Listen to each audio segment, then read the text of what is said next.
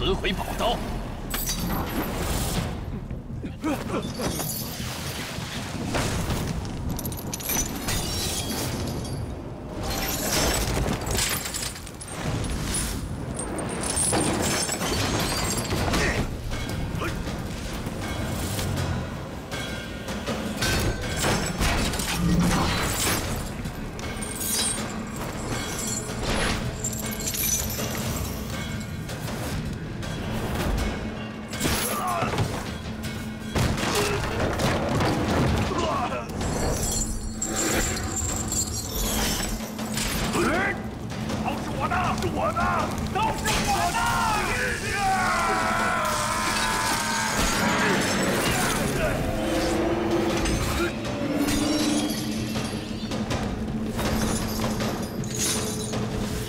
放手！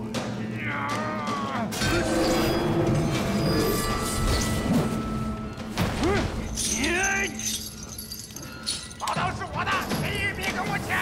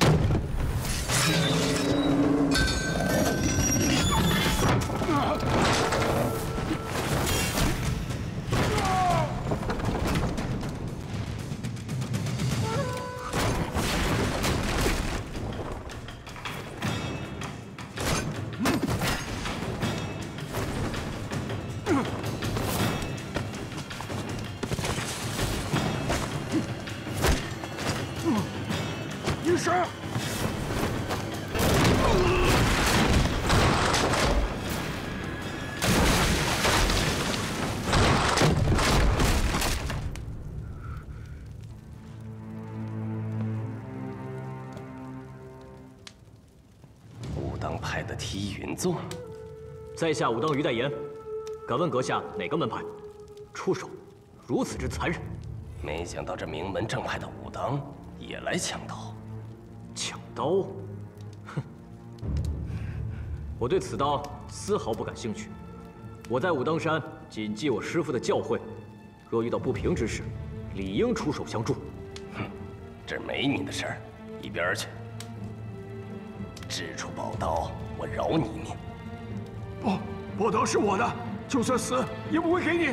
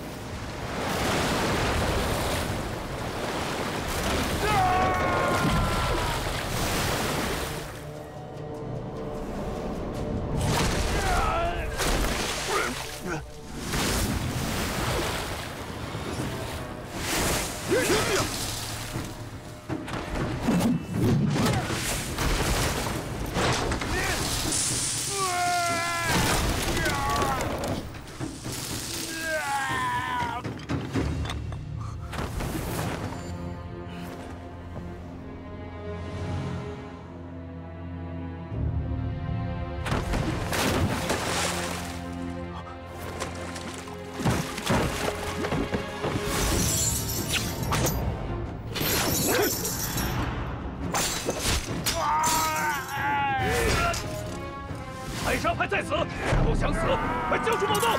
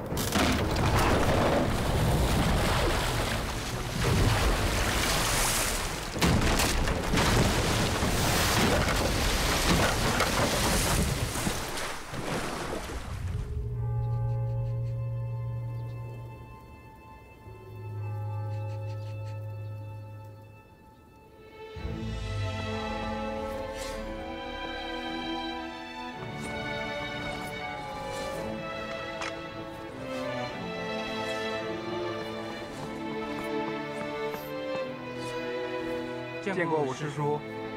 嗯。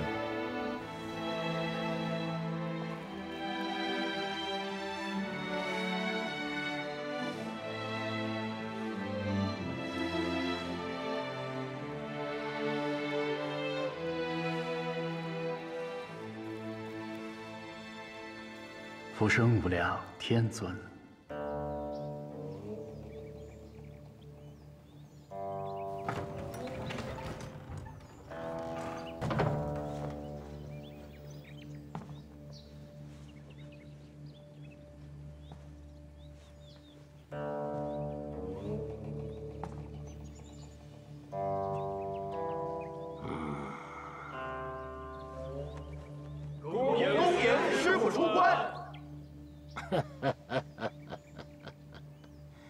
除了代言，你们都回来了。是师傅，是师傅。过2天代言也该回来了，说说吧，这次你们都做了哪些个警恶除奸的好事，给师傅做寿啊？师傅，我们兄弟奉上一幅画，你一过目便知晓。好，我看看。 松是远桥画的，苍劲有力；山是连州画的，深远挺拔；瀑布是松溪的手笔，灵动俊秀；水是黎庭画的，轻柔飘逸；石是生骨描的，坚硬刚直；字是翠山写的。 刚柔并进，好啊！武当玉秀，天柱钟灵，渊而名扬，而惠流芳。元桥旁开仓赈灾，连州上助民抗匪。代言下除恶棍，松溪畔杀山贼。翠山中歼援兵，黎庭内灭强盗。 生谷里除贪官，桩桩善行，圆己世事，除恶除奸，正是练武人该做的。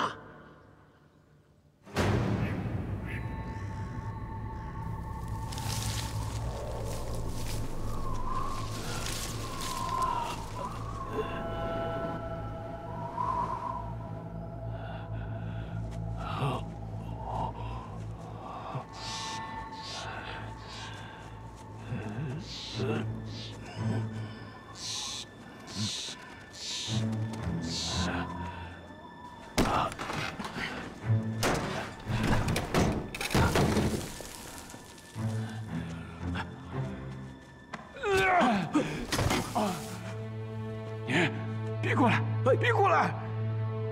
你身上的盐毒已侵入腑脏，这是武当派的天心解毒丸，可以延你3日寿命。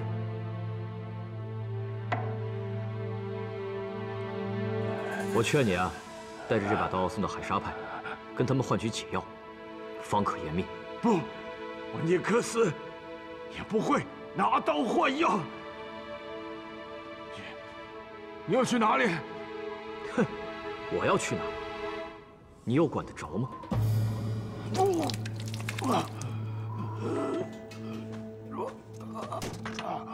我劝你啊，赶快把药服下吧。哎呀，你不能吃这么多呀！好吧，好自为之吧。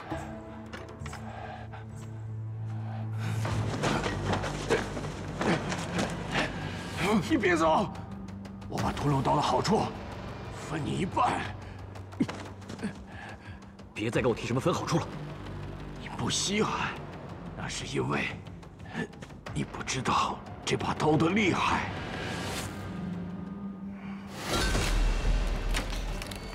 武林至尊，宝刀屠龙，号令天下，莫敢不从。你难道没有听说过？这些话多是江湖传言而已。不是还有一句“倚天不出，谁与争锋”？由此可见，还有把倚天剑能够与其抗衡。这么来看的话，这把屠龙刀并非天下无敌。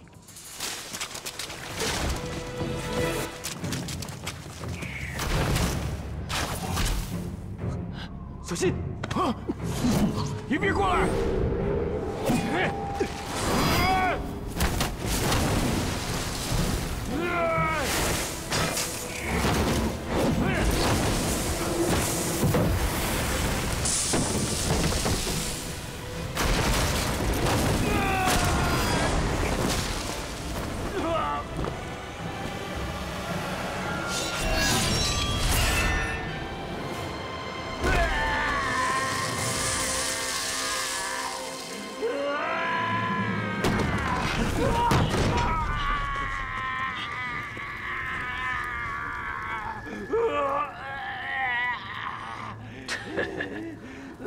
屠龙刀在哪儿？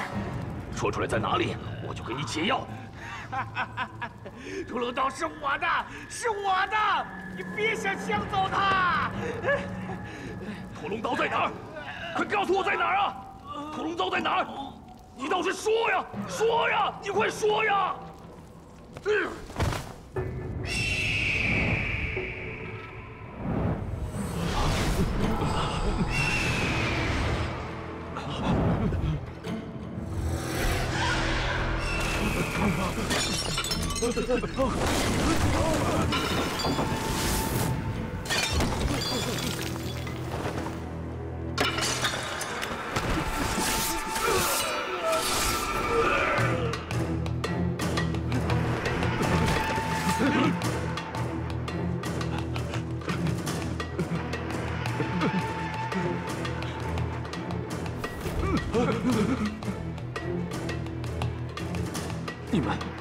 你们是天鹰教的？屠龙刀呢？屠龙刀本来在这个人手上，那现在呢？找不到了，不见了。还是你们藏起来了？我们怎么敢藏起来呢？之前这个人被一个武功了得的武当派男子救走，刀可能就落在他的手上。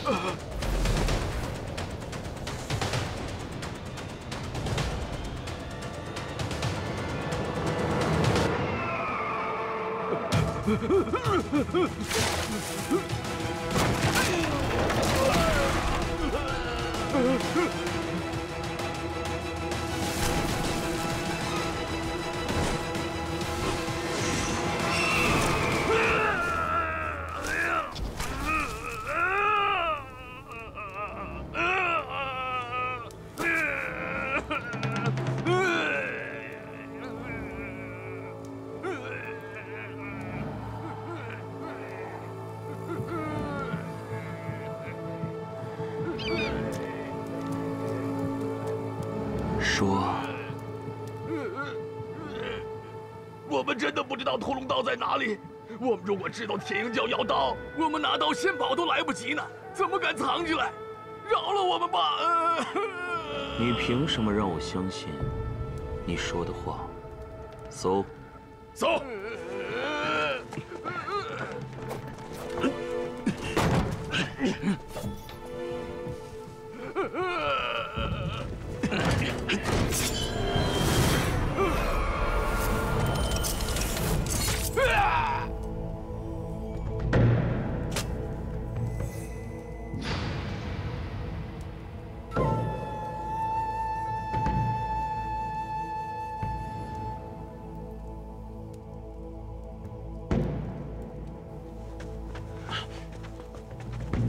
叶王，刀确实不见了。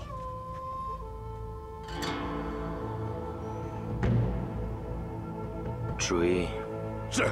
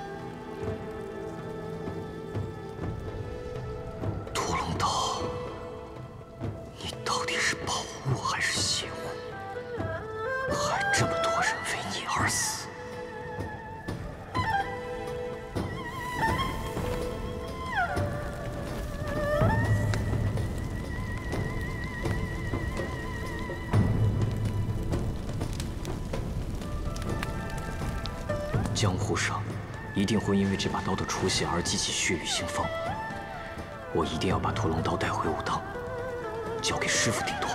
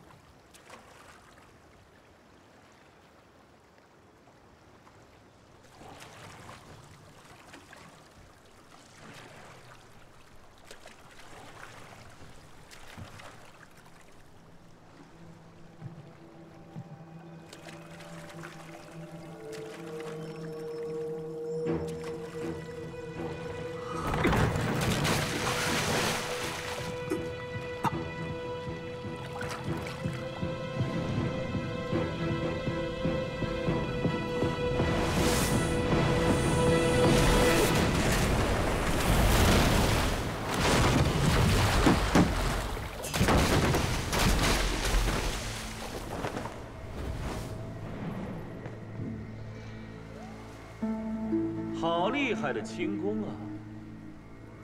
是武当的贴云纵吧？尊驾是谁？看阁下年纪，是武当七侠中排行第3的于三侠，还是排行第4的张四侠呀？在下于代言，逼我上船，就是要谋我的性命，夺我这把屠龙刀，躲躲藏藏，小人的行径，何不现身出来与我一战呢？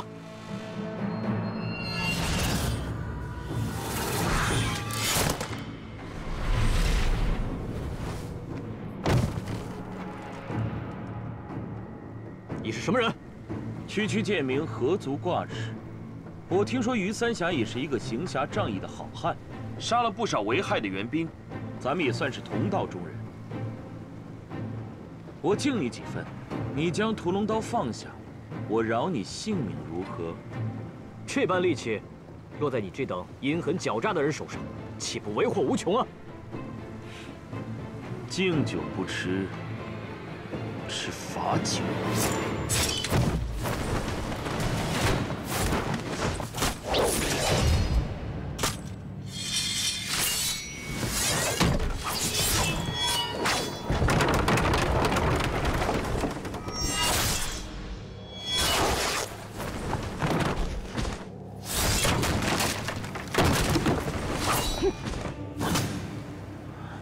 你想要屠龙刀，此刀落入你手中，必定会滥杀无辜，危害整个武林，让这个武林陷入血雨腥风之中。不如现在我就一刀杀了你！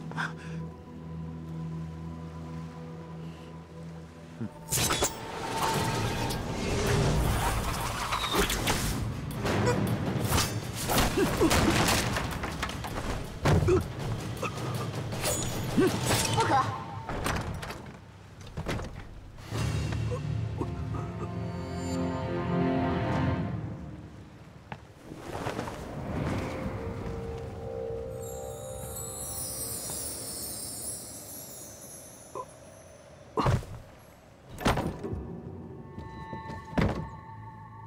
！2000两黄金，这镖你接还是不接？我们说过，牵扯纠缠，这来历不明的镖，我们是不接的。好大的口气！不过我这2000两，你们想赚也不容易。我有我的规矩：一，都总镖头必须亲自押送；二，必须日夜不停赶路。10日内，由这临安府送至湖北襄阳府武当山，亲交张真人手上。3，若有半分差池，我要你们龙门镖局满门鸡犬不留。大哥，前面就是武当山脚了。近年来，他武当派声势甚盛。今日啊，我们倒要看看他们是什么架势。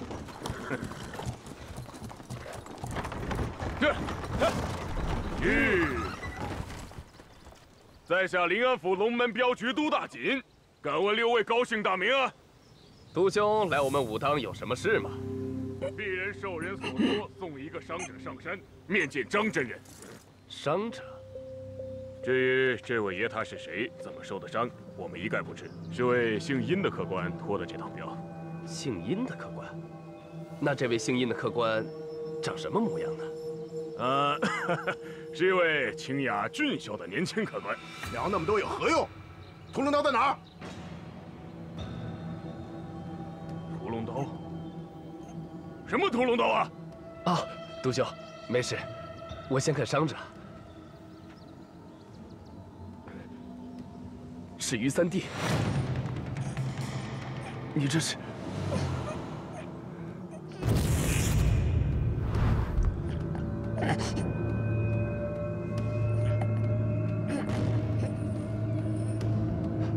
都兄，他确实是我于三弟，他现在伤势严重，我必须带他回到武当。哟，难道诸位就是名满江湖的武当七侠？试一试仰慕。区须勉，何足挂齿。这都兄大老远来的，辛苦了。这。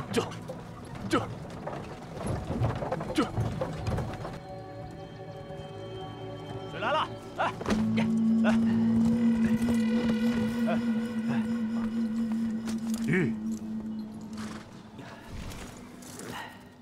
我劳驾问一下，各位可是临安的龙门镖局吗？没错，在下就是都大锦，在下武当张翠山。大哥，咱们之前不是建起了武当七侠吗？怎么又多了个张武侠？尊驾，真的是武当张武侠？侠字不敢当，在下有一事相问。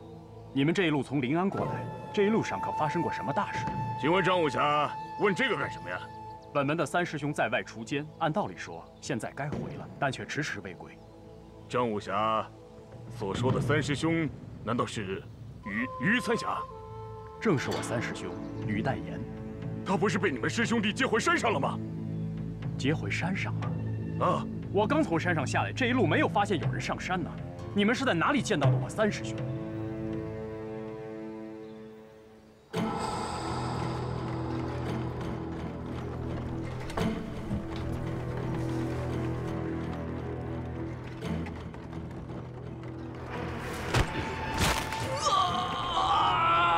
最后问你一次，如果是，你眨1次眼；如果不是，你眨2次眼。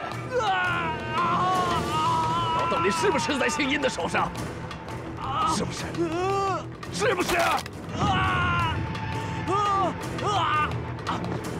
还嘴硬。哼！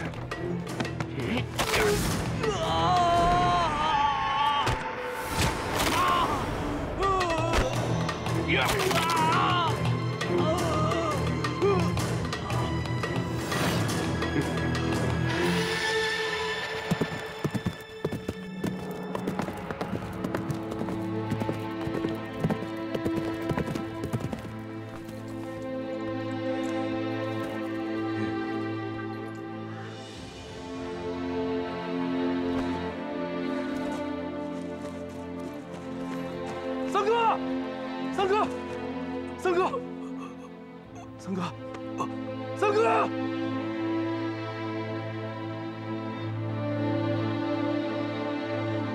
三哥，你挺住！来人呐！来人呐！师傅，三哥遭人暗算了！三哥，三哥，师傅，三哥遭人暗算！三哥，三弟，三弟，三弟，三哥，三弟，太严！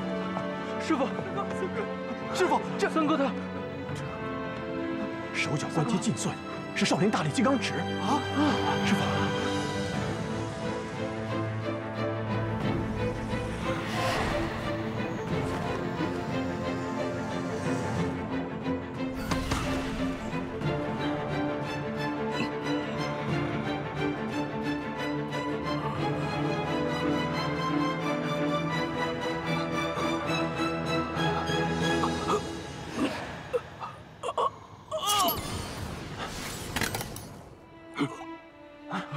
三哥，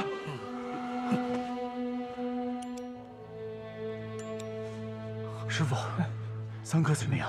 他能否保全性命，也要1个月之后方能知晓。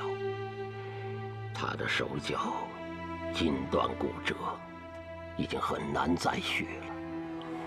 代言这一生，恐怕……三哥身上之毒，当真是这银针所致。如此细小的毒针，为师还是第一次看到。祖师爷，有几名镖师来求见，说是临安府龙门镖局的，想知道三师叔的情况。他们还有脸来吗？杜大锦！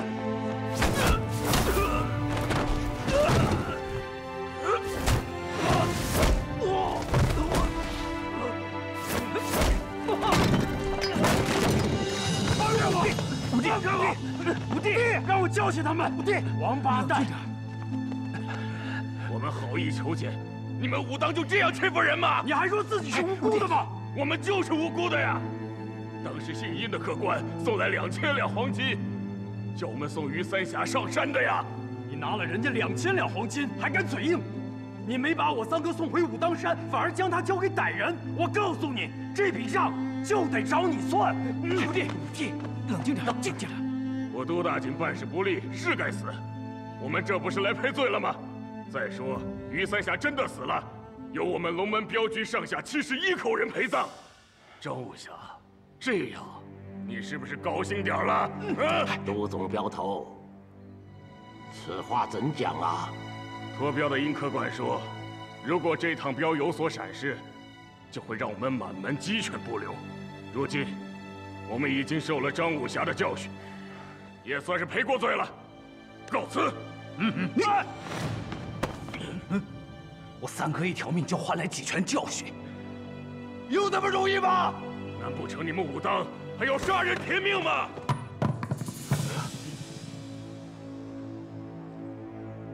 你们瞧瞧这金元宝，这元宝上的指印就一如我三哥的伤。你收了人家的元宝，就把我三哥交给歹人，对吗？你徒弟，师傅，是少林的大力金刚指。我记起来了，当时接镖的几个人，好像还问我什么屠龙刀在哪儿。屠龙刀？什么屠龙刀啊？我怎么知道啊？行了，李挺，你带领7弟，随杜总镖头回临安，帮忙保护龙门镖局的家小。师傅，你要我保护他？不必了，镖局的事情就不劳烦武当各位大侠了。我都大锦自有法子。多谢张真人圣意，告辞。走。据我所知，少林弟子中能练成大力金刚指的寥寥无几，而练成之人又都是得道高僧，他们绝不会做出这种阴损的事。师父，我看这件事情少林派脱不了干系。那个杜大姐，她就是少林俗家弟子。伤你三哥的是龙门镖局吗？拿他们出气公道吗？他们的家小有罪吗？他们没有杀三哥，行凶目的显然是要逼供。莫非这件事真的与屠龙刀有关？武林至尊，宝刀屠龙，号令天下，莫敢不从。这几十年一直流传在江湖，但是宝刀已经消失很久了。屠龙刀一出，那些丧心病狂的人为此争夺，这是自然的事情。这少林，也许为了怕自己武林泰斗的地位动摇，很有可能参与其中啊。元桥，师父，明天你带领四弟一起去少林寺，虚心请教一下，看这大力金刚指是否有他人学过。记住，要以礼相待，小心从事，别忘了你师父也出自少林呐。是师父，弟子会谨慎而行。师父，那我就去一趟临安，查查那个屠龙刀和那个脱镖的姓殷少年，三哥为何受伤而中的毒。我想，在那个少年身上一定可以查到线索。三哥，我看着你身上的每一处伤，就像伤在我自己身上一样。我们兄弟间，咱俩最亲。小时候我淘气受了责罚，你都站出来替我求情，连师傅都说，七兄弟当中最有人心的是你。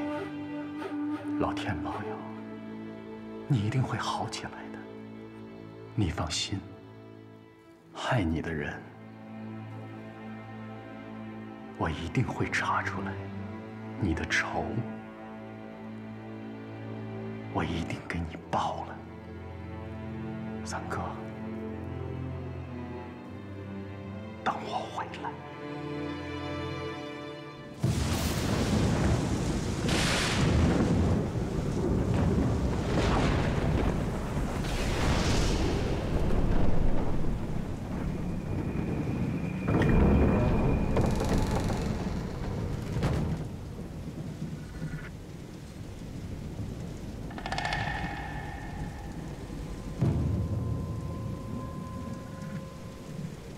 武当张翠山拜见。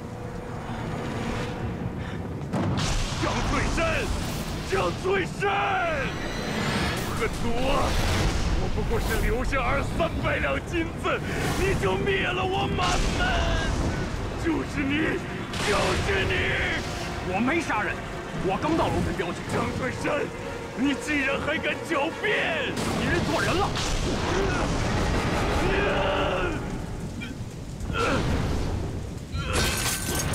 大锦，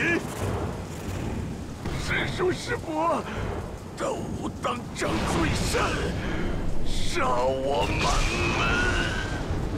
张翠山，你如此凶残，今天就让你血债血偿！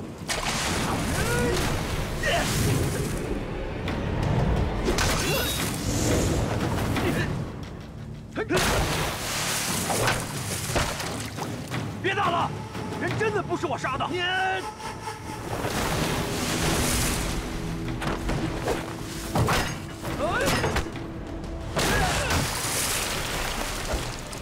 你们听我说，我真的没杀人。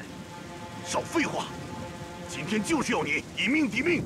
都大姐认错人了，不如咱们先停下来，把前因后果捋清楚。还敢狡辩！武当杀我少林门人，今天便要你血债血偿！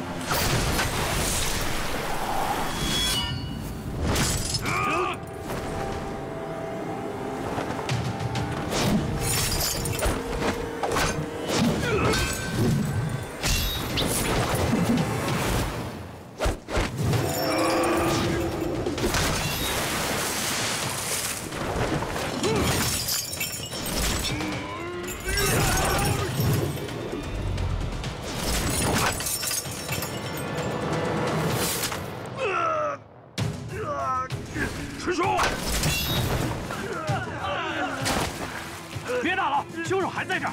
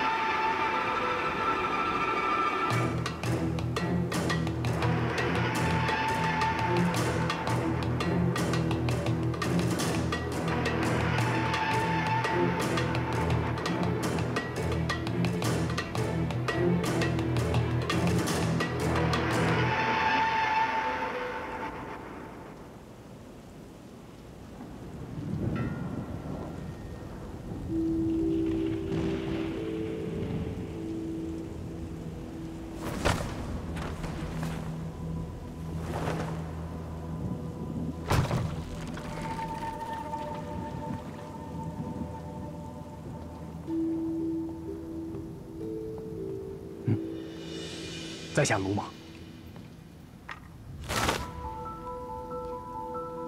还请姑娘恕罪。公子为何夜闯小女子的小船？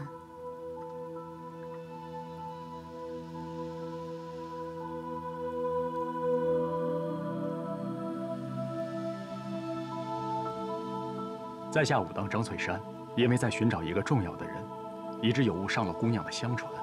实为唐突，得罪了。那你找到了吗？还没有。敢问姑娘有看到什么来历不明的人吗？这船上就只有我一人。敢问姑娘尊姓？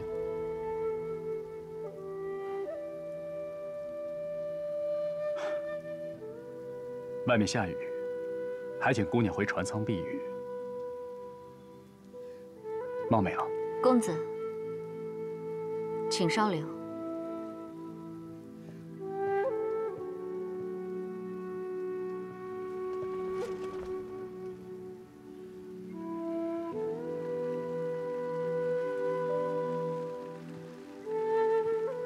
公子，伞上书画还能入你法眼吗？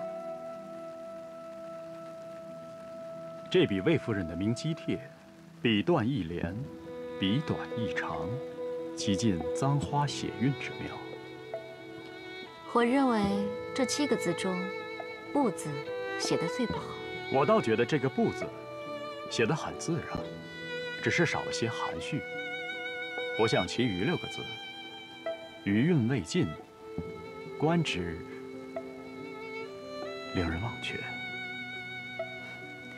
那就是了。我总觉得这字写得不惬意。 却又说不出到底是哪里不对。经公子一语道破，小女子茅塞顿开。区区拙见，姑娘见笑了。听君一席话，胜读10年书。多谢公子指点。不敢，姑娘谬赞了。